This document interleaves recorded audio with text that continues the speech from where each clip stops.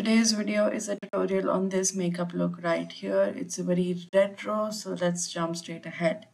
I'm going to begin by using the Plume Silk Blur Primer to really moisturize my face. This makeup look is very matte, so I'm really prepping my skin really well. I'm also using the e.l.f. setting mist, hydrating setting mist as a primer, and I'm going to let this sit. Next, I'm going to work on the brows. For the brows, it was going to be very bold, but it's also going to be very thin. So I used my Morphe brow pomade and I really just filled in my brows. I was not just filling in the sparse areas, I was going front to back because with retro makeup looks, the brows are very bold, but they're also very thin. So avoid overlining and going above, making them look bigger.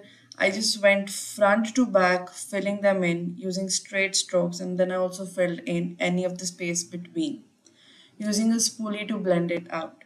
Next, I cleaned up the brows, and when you're cleaning up your brows, you want to again focus the product very close to the brow. You almost want to go within the brow hair to hide anything that you possibly can and making it look as thin as possible. I use the Making Bang palette from Morphe. I just feel like I don't use it enough. Picking up the shade Deposit on a fluffy blending brush, I placed it right underneath my brow on my brow bone. This will further help you accentuate the thin brows. Next, I picked up the shade Check Please and Cash or Card and used this as a transition shade. So with the transition shade in this sort of a look, it needs to look very natural. It needs to look like a normal shadow from your eyelid instead of looking like a wash of color. Then I went into the shade Price Tag. This is a very cool toned brown shade on a very small shader brush from Morphe. And then I used this to give myself a floating crease. You want to use small motions and want to use a very small brush for this. I went front to back, building this up very slowly and also winging it out towards my brow bone. I went into my crease and then I went in with a pencil brush. Without picking up any product, I started blending the shade.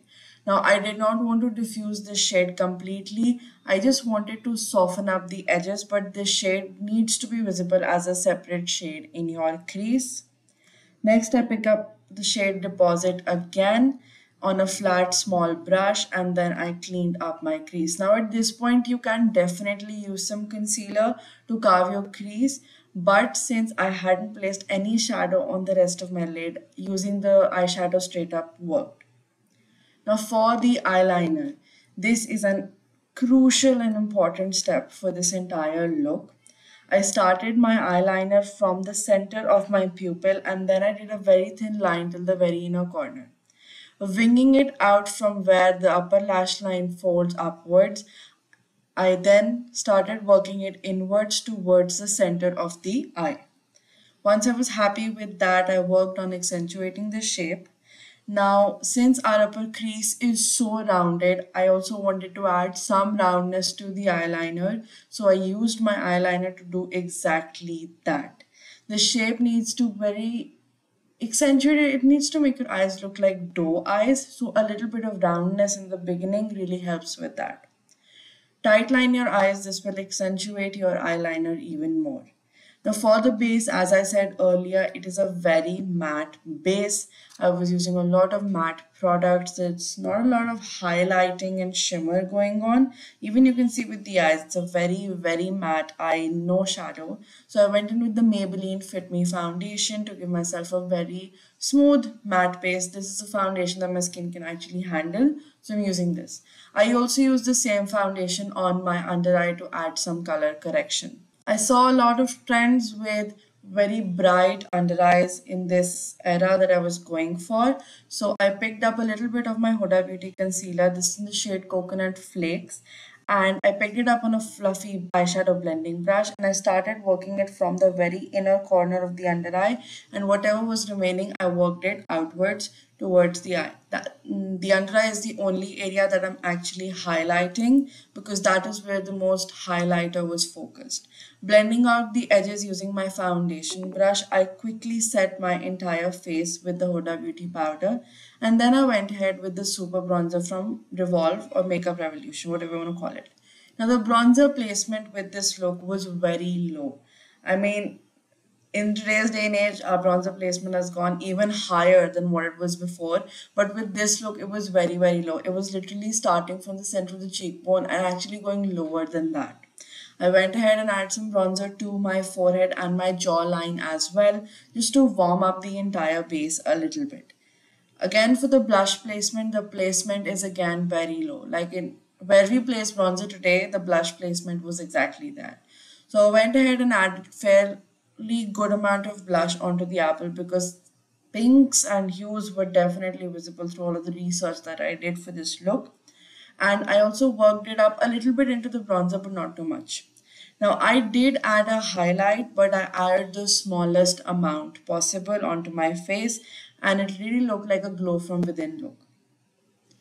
All of the looks that I saw had a really bright inner corner, so I did add a lot of highlight to the inner corner. And the lower lash line are actually something very important to this entire look. I added a nude pencil on my lower waterline, and then I went ahead with the shade that I used in my crease price tag with the same brush, and I started accentuating the lower lash line. In all of the retro looks, whether you go to Marilyn Monroe or all of the stars from that era, you see a very accentuated lower lash line. They really bring it down, which gives your eye a more doe-eyed look.